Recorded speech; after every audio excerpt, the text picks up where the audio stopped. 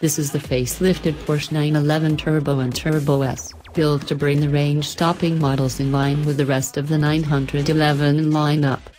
The styling tweaks are subtle to say the least, but the revised models are distinguished by thin LED light strips in the front bumper, a new wheel design, the three-dimensional rear lights that are being rolled out across the Porsche range, and a new engine cover with vertical slats.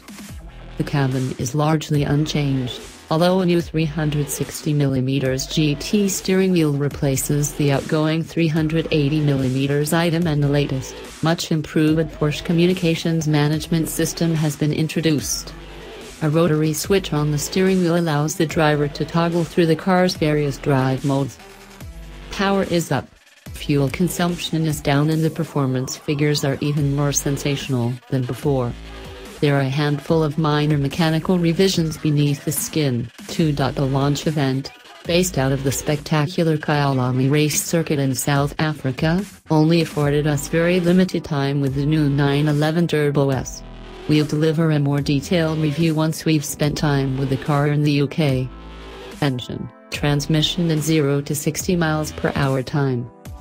The familiar 3.8-liter twin-turbocharged Boxer 6 remains, but modified inlet ports, new injection nozzles and higher fuel pressure, up from 140 bar to 200 bar, have helped to liberate an extra 20 bhp.